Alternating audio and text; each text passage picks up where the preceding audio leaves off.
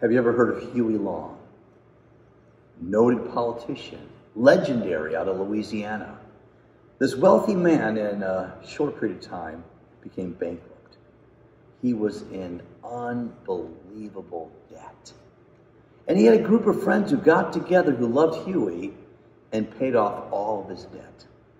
Imagine having friends that love you so much, they pay off all of your debts.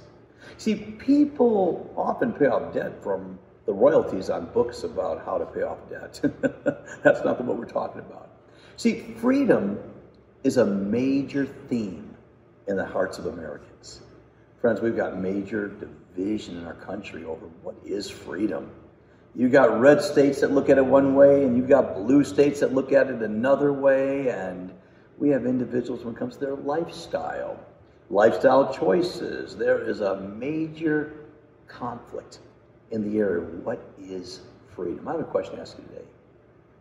Are you truly free? Does being an American guarantee that we are free? John chapter 8 verse 36 says, "So if the Son sets you free, you will be free indeed." Only Christ can really make us free. See, many of us fail to walk in the liberty that Christ has ordained for us. You see, friends, it's not enough to be freed. In Galatians chapter 5, verse 1, the scripture says, "It is for freedom that Christ has set us free." But what do you have to do next? Stand firm. Then, and do not let yourselves be burdened again by a yoke of slavery. Go back to 1865, 5 years subsequent to the Emancipation Proclamation. There were slaves who were free, and yet they continued to walk as slaves subsequent to the Emancipation Proclamation. They couldn't read. They didn't hear. They didn't know how to live as free men. They didn't even know they were freed. It's easy to rationalize spiritual slavery just as easily as physical slavery. Do you know John Chavis was just 15 years old when he joined the ranks of the Continental Army to help fight on the side of the colonies in the Battle of the American Revolution? He was later to speak with warmth and enthusiasm about the part he played as a young man.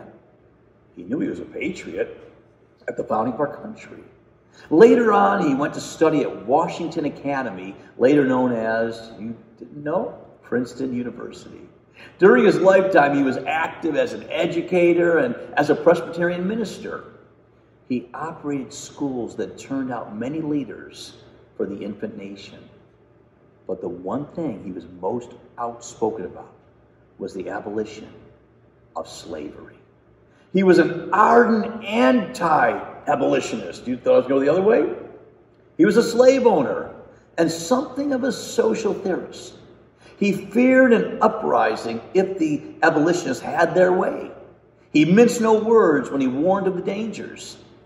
He referred to the slaves as abominable wretches who were lucky to be here. He considered them to be the slave owner's personal property, and a man's property was his to deal with and not to be taken away from him without remuneration. How dare the government take away a slave owner's property without reimbursing him? And how could the government afford to pay for all those slaves? And he feared for the social chaos that would come with the freeing of the slaves. Danger. Greatest for the slaves themselves. John used his position as a Presbyterian minister to proclaim his anti-abolitionist views vigorously for all who would hear.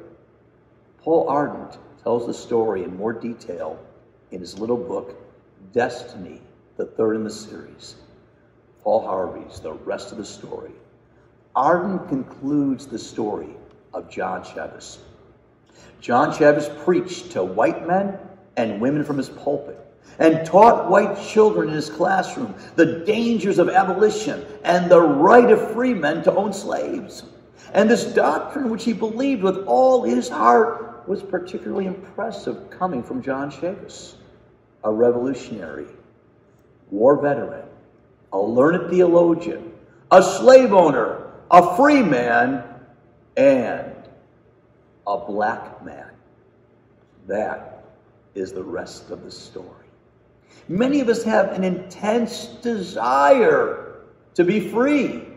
And so we find ourselves in a birdcage of bondage, and somebody opens the door, you're born again, and now you're free. And how often we just fly into an alternate birdcage. See, friends, unfortunately, so many of us are often incarcerated by our freedom. Adam and Eve in the garden, they had absolute freedom and only one boundary. They wanted to be free from what? The constraints of God. And this led to ultimate bondage. The Tower of Babel, it was the effort of men and women to be free from God. You see, friends, this 4th of July, only God can award true freedom. The prodigal son sold his freedom for bondage. No matter how steeped in bondage we find ourselves, God has always sought to free us. In the Old Testament, God had a solution, no matter how entangled a man became. Think of it this 4th of July, the year of Jubilee. Leviticus 25, verse 8 through 10. Count off 7 Shabbats, Sabbaths of years. 7 times 7 years, so that the 7 Sabbaths of years amount to a period of 49 years. Then have the shofar, the trumpet sounded everywhere on the 10th day of the 7th month. On the Day of Atonement, sound the trumpet throughout your land. Consecrate the 50th year. Jesus did this. And proclaim liberty throughout the land to all its inhabitants. It shall be a jubilee for you. Each one of you is to return to his family property and each to his own clan. What was this? A year of absolute freedom. Every 50 years. So you see, friends, if you had ancestral property and you lost your home, you lost your acreage, you got it back. It was returned. You were emancipated, freed from servitude. You had what was known as a kinsman redeemer. You remember the story of Ruth and Boaz? Would buy back less fortunate family members, even before Jubilee, if possible. See, God's always wanted to set us free. Whom the Son sets free, he is free indeed. Herein is the liberty wherein Christ has set us free. Debt during the year of Jubilee was forgiven. It was a time for letting land rejuvenate. The year of Jubilee was always preceded by a trumpet blast. Leviticus 25:9. Then have the trumpet sounded everywhere on the 10th day of the 7th month. On the Day of Atonement, sound the trumpet throughout your land. See, here's the key. There's a principle here at this Yom Kippur. Repentance must always come before freedom. The Jews had to humble themselves and observe Yom Kippur, Day of Atonement, before the time of Jubilee. Repentance also must precede the freedom Christ has for us. As Americans, many of us have used our freedom to purchase bondage. Many of us feel so incarcerated. We're in bondage to depression, self-abuse, addictions, broken hearts and broken fellowship and broken relationships. And man, we're in bondage to such social division and racial division and cultural division and socioeconomic division. And yet, Jesus is the ultimate fulfillment of Jubilee, way beyond the 4th of July. Luke chapter 4, verse 6 and 21, he went to Nazareth, where he had been brought up, Jesus, and on the Shabbat, the Sabbath day, look at Jesus, he went into the synagogue, as was his custom, and he stood up to read. The scrolls of the prophet Isaiah was handed to him. Unrolling it, he found the place where it is written, Jubilee, Jubilee, Jubilee. The Spirit of the Lord is on me. It's on you. Because he's anointed me to preach good news to the poor. He has sent me to proclaim freedom for the prisoners and recovery of sight for the blind, to release the oppressed, to proclaim the year of the Lord's favor. Then he rolled up the scroll, gave it back to the attendant, and he sat down. The eyes of everyone in the synagogue were fastened on him. And he said to them, "Today the scripture is fulfilled in your hearing." Jesus quotes first 2 verses of Isaiah 6:61.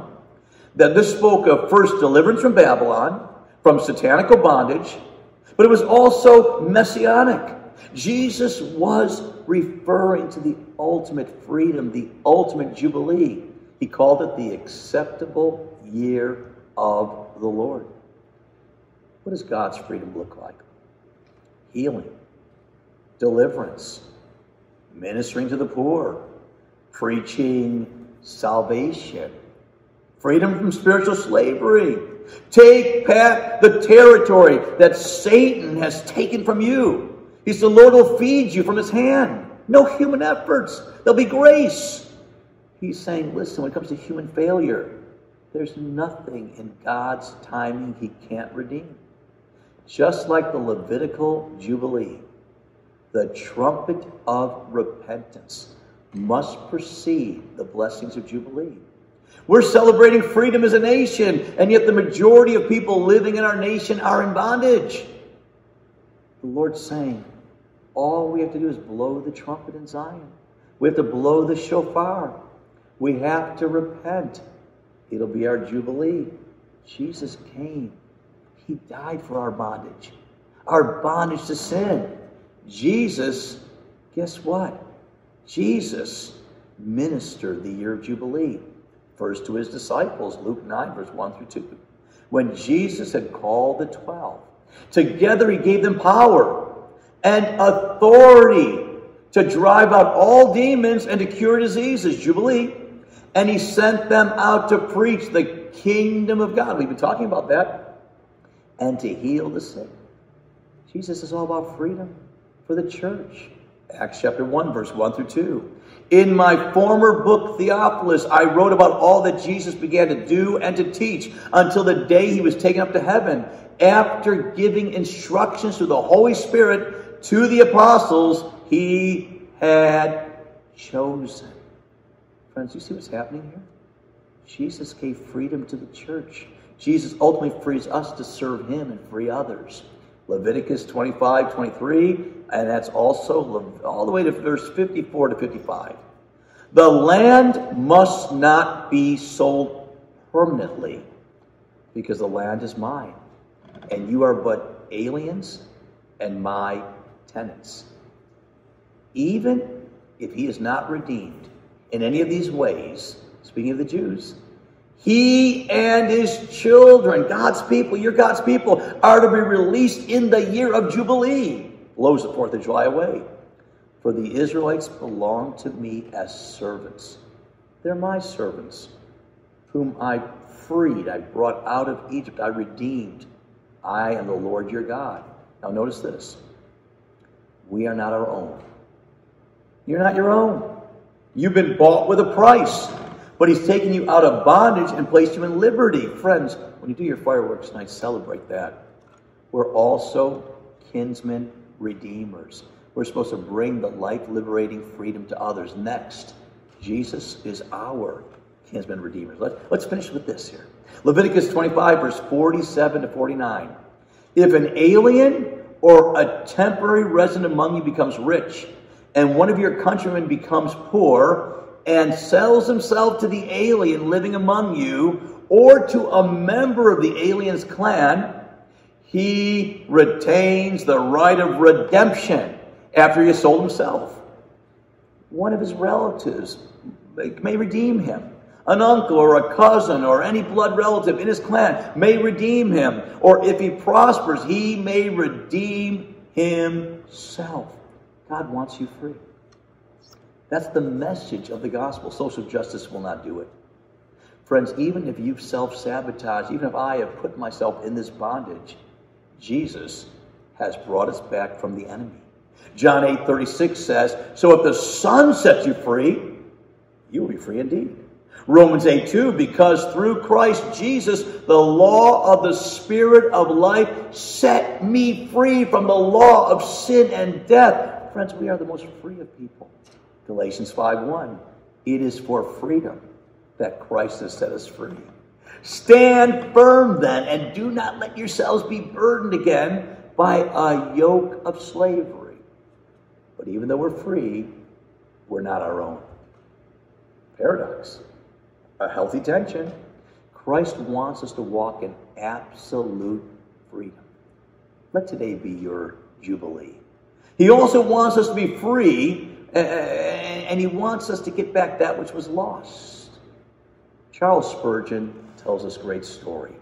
While in London, he encountered a street boy. He was carrying an old bent bird cage, and there was a tiny field sparrow in there. Spurgeon asked the boy what he was going to do with the bird. The boy replied, he was pretty sadistic. Well, mister, I'm going to play with it for a while. And then when I get tired of it, I think I'm going to crush it. I think I'm going to kill it. And he made the last comment with a wicked grin. Moved with compassion, Spurgeon asked how much he would sell the bird for. Oh, mister, you don't want this bird. He said, it's just a bleeding field sparrow. When the child saw he was serious, he responded slyly, you can have this bird for £2. £2, that was worth about $100 today. An astronomical price for a bird worth only pennies. Spurgeon paid the price and let the bird go. The next morning, Easter Sunday, an empty birdcage sat on the pulpit at the great Metropolitan Tabernacle where Spurgeon spoke. He said, I tell you this story because that's just what Jesus did for us. An evil specter named sin had us caged up and unable to escape. Jesus came up to sin and asked, what are you going to do with those people in the cage? Sin answered, I'm going to teach them to hate each other. Then I'll play with them until I'm tired of them, and then I'll kill them. How much to buy them back? Jesus asked. With a sly grin, he said, you don't want these people. Jesus only hates you and spit on you. They'll even nail you to a cross. But if you do want to buy them, it'll cost your tears, all your blood, and your very life. And friends, on the 4th of July, when we celebrate temporary freedom, complicated freedom, a great country, a place that gave us freedom of our spiritual ideals, and nevertheless, it is a freedom that will come to an end. It's on this day I want you to know that Jesus set you free, friends, not temporarily, not just for a 300-year lifespan of a nation, but for all of eternity. And so together, let us celebrate the liberty wherein Christ has set us free.